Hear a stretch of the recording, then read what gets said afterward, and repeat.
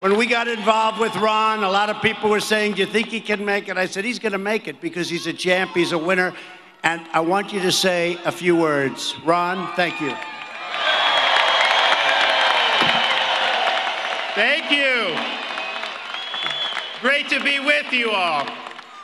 And let me just say, Mr. President, given your change of registration, welcome home to Florida. Many have been critical of Desantis for how he announced his campaign.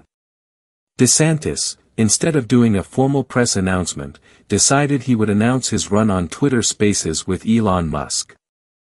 Many donors have stopped contributing to Desantis' campaign and super PACs, including hotel entrepreneur Robert Bigelow, who announced he wouldn't donate any more money to Desantis.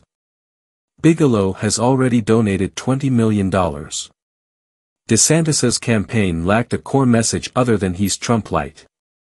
This is a message that isn't resonating with voters. So far DeSantis hasn't been able to gain any traction in the race and many donors have had enough.